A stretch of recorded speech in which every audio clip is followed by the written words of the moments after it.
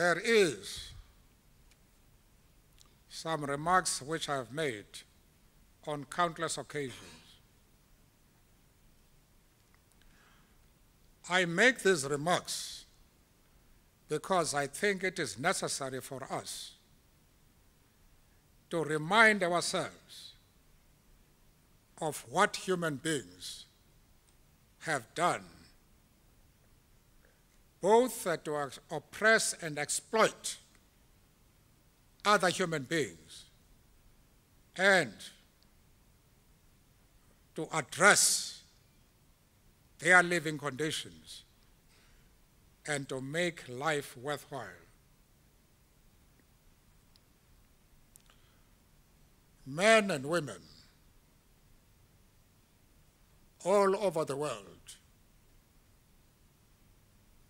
come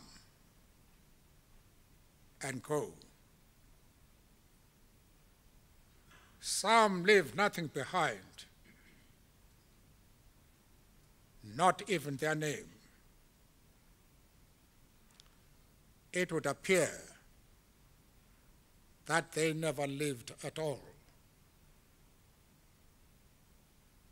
Others do leave something behind. The haunting memory of the evil deeds they committed against other human beings. Various kinds of theft,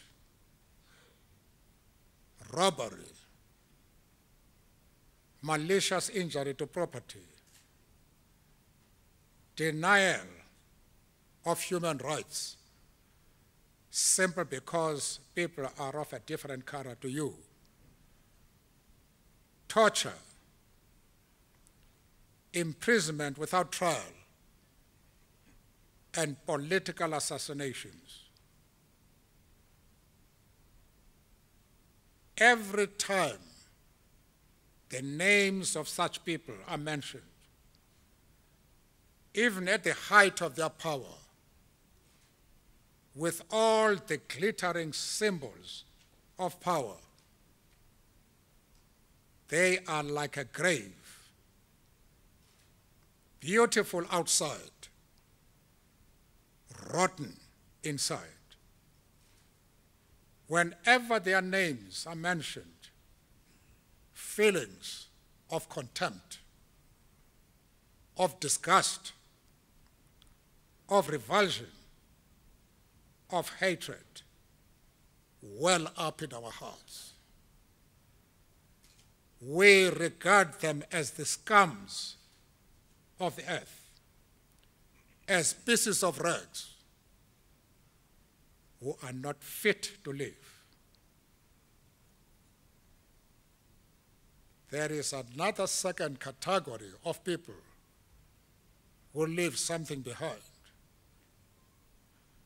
These are the men and women who have emerged in various parts of the world and who have chosen the world to be the battleground of their efforts, the theater of their operations.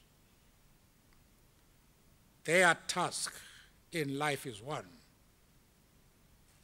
That is to improve the living conditions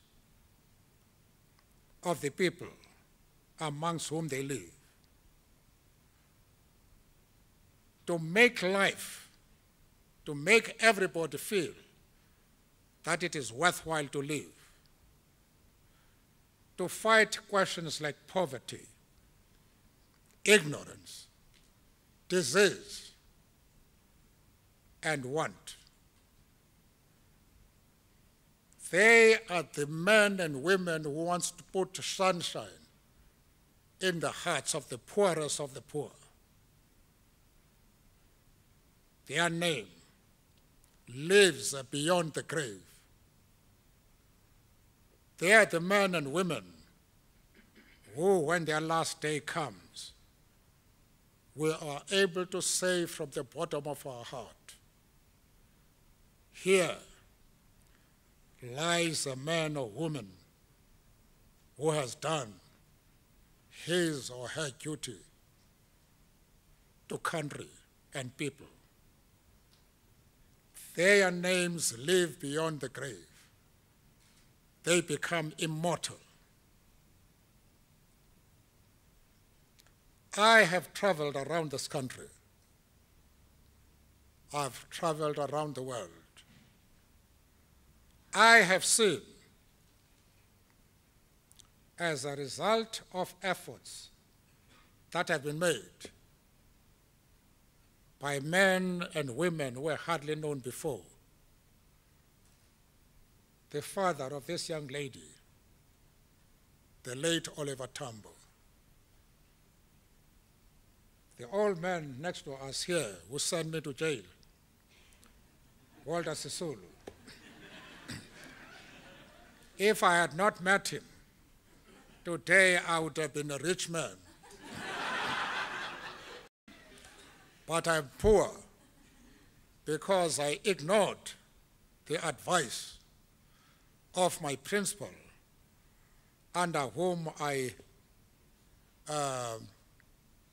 had my articles of clerkship as a lawyer. He kept on warning me, leave Sisulu alone. You will spend the greater part of your life in jail. I didn't believe him, and that's what happened as a result of association with him. But on a serious note, these are the men and the women who have put sunshine in the hearts of the poorest of the poor. But they are not the exceptions. As I look at you, there is written across the faces of many of you that feeling of immortality. And that is what has given me hope, because I find that expression as I travel right around the world. And today we're meeting here to celebrate an event which is designed to empower our young people, because, as has often been said, our youth are the most important national asset that we have. Amongst these children are going to be members of parliament, are going to be ambassadors, are going to be cabinet ministers, are going to be deputy presidents, are going to be presidents. It is for that reason that we should give them the opportunity to advance. And this Children Fund is a small contribution in that direction. And I'm very grateful that South Africans have responded to the challenge I made when I established this fund. There is no black man, there is no white man. All of them regard themselves as South Africans, and that this is a common cause which requires their participation. And it is for that reason that every night when I go to bed, I do so full of strength and hope, because I can see in my own country the rainbow nation emerging. Different cultures, but one nation. And it is in this spirit that I came here. And it is in that spirit that when I come to a gathering of this nature, I feel 50 years younger than I am. Thank you.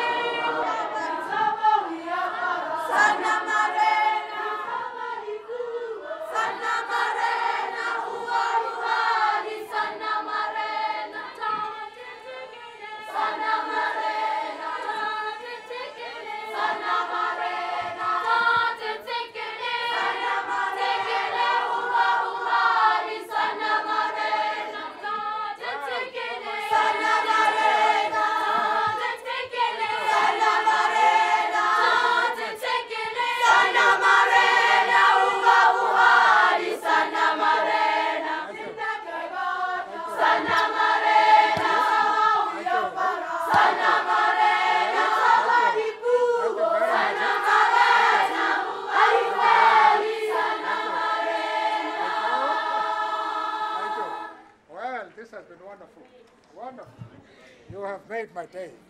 I am not going to wash my hands. Eh? Thank you. All right. Thank you. Thank you. Thank you very much. Eh? Thank you. Thanks a million. Thank you. Okay. Thank you. Thank you very much. I'm so happy. So happy indeed. Thank you very much. Thank you. Absolutely wonderful evening. Yeah? And I hope you'll give the other children my love and greetings. Eh? Tell them I love all of them. Eh? Will you? In your respective schools.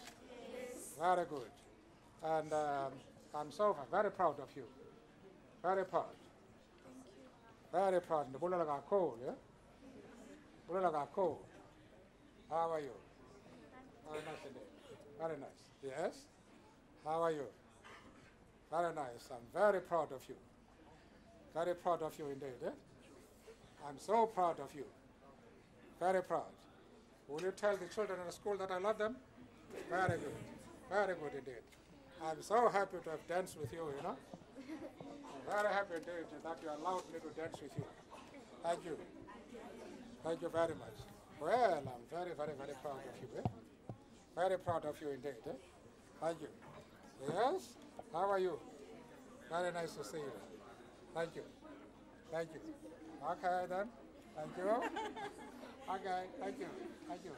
Thank you very much. Thanks a million. Eh? Thank you. Well, it was a great day for me. A great night indeed. Please enjoy yourself. Eh? Yes. Very good. Very good.